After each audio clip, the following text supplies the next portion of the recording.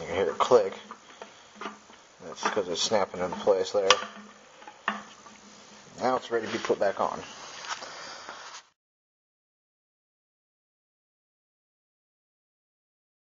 Time to try to fire it up. See if it's going to work. Now again, I don't have that spring on there yet, so we'll just have to see. I just want to see if it's going to run. The spring just adjusts the idle on it.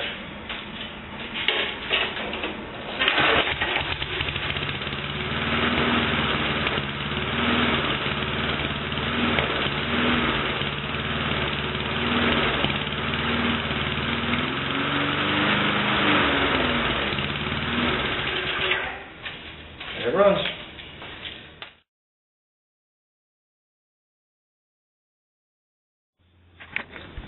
Alright, got a spring on there now. I ended up using just the original spring. I just stretched it a little bit. Runs pretty good now. We'll start it up.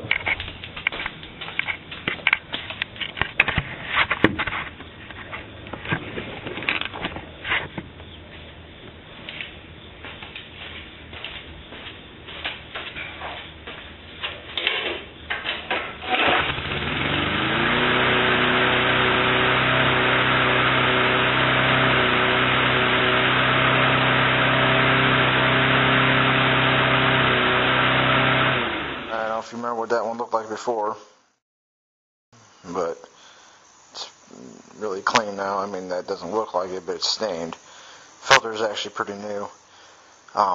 Just gotta let it dry now, and then I'm gonna throw some oil on it, a little bit of oil on it, and throw her back in there.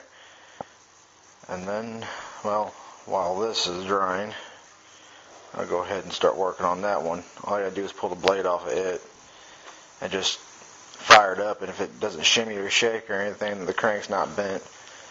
But if it vibrates really bad, then the crank's bent on it and the mower's shot. So we'll have to just see what happens. I'm hoping for the best. I don't think it bent the crank. Usually it'll shear that pin first, but you never know. Alright, well, it's time to work on this one now. You can see what happened there.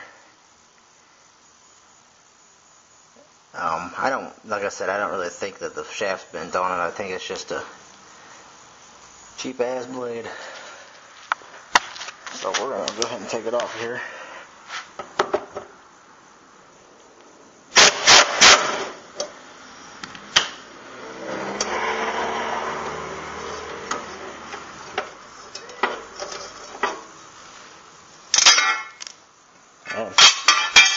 That blade is, I mean, it's light.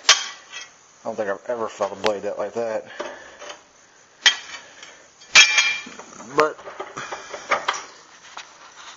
alright, well, that's still in good condition.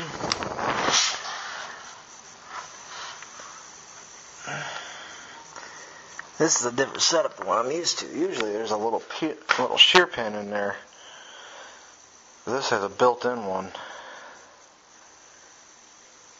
Not a big deal. It's not like it won't work. I mean, obviously they designed it for a reason. But it's going to be time now to see if it's going to run without shimmying.